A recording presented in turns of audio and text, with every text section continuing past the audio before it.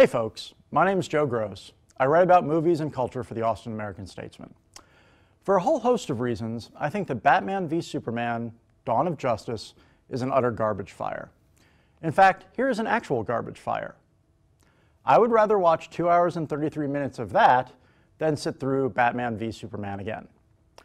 I thought about submitting a review that was just one long scream, or maybe something like this, but neither really works in print. You might remember Batman director Zack Snyder's earlier movie, Man of Steel, which introduced the world to a brooding Superman who thinks nothing of battling fellow Kryptonian named General Zod in the middle of a city, killing thousands of people, and then running counter to literally decades of characterization, snapping Zod's neck. Keeping with this theme of really unheroic heroes, Batman v Superman features Batman, played with a steady glare by Ben Affleck, who brands bad guys with a red-hot bat symbol, which gets them killed in prison, uses guns or grenade launchers, and lets bad guys die repeatedly. This, too, runs counter to decades of characterization. Batman decides that Superman is too big of a threat and has to die, which sort of makes sense given the destruction in the first movie. Superman has his own problems, what with being dragged before Congress and all.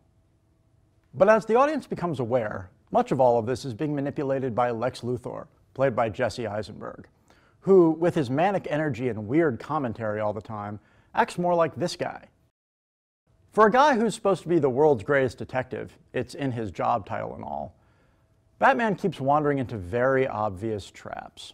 It's kind of nice when this gal shows up, who is also this person. She's pretty great. Maybe her movie will be good. And Superman just keeps getting more and more cynical, mumbling to his mother, "No one stays good in this world." Except Superman is supposed to. That's the point of Superman. When Batman and Superman eventually do team up, do they find philosophical common ground? Nope, they bond over a weird bit of DC Comics trivia. It takes about a minute. I'm not sure what Snyder has against these characters, why he is so determined to make them as distasteful as possible, to make a movie so relentlessly anti-fun. I'm not the only critic who feels this way.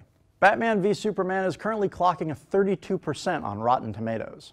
If this sounds like a trend that you want to see in superhero movies, relentlessly negative, really unpleasant superheroes, knock yourself out. See it twice. But if it's not, you should not see this movie. You very literally should not buy a ticket. A hate watch still puts money in Warner Brothers' pockets. And I, for one, am still holding out for a movie about these guys.